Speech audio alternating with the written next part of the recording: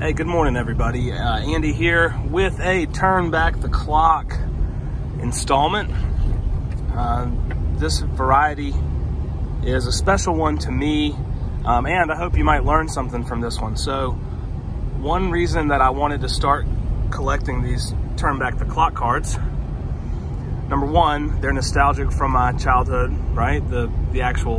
These actual cards from 87, 88, 89, 90, but also they kind of capture a little moment in baseball history. So as you can see here, we've got a 1973 Ron Blomberg. And I'm really excited about this one because it took me at least 6 months, maybe closer to 8 months, to track this card down. I've had searches saved in eBay for a long time. It's just not a card that's pops up for sale in a PSA slab very often. So I finally found, let alone a good copy, I finally found a graded copy. And quite honestly, anyone would have done. But I got this really sharp looking 1973 Ron Blomberg. And I'm about to tell you why that's significant. So 1973, big year, a lot of things happened. But probably the most significant aspect of 1973 was that the American League adopted the designated hitter rule,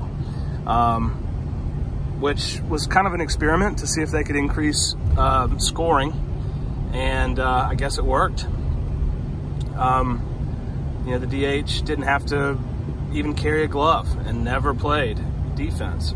All he did was hit in front of hit in place of the pitcher. So the first ever DH who stepped into the batter's box was Ron Blomberg on April 6th, 1973.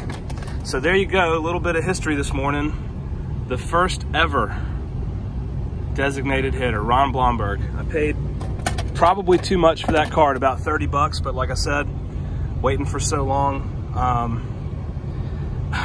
had to snag it. I didn't want to wait another 4 or 5 months for the next one to even appear. And I didn't want to fool with sending my own raw copy in to get graded. So there it is. Well, just as we're wrapping up, we hit the red light, which this time doesn't do us any good. But I hope everybody has a wonderful day. It's Tuesday morning, about 8:30. So let's get after it. See you in the next one.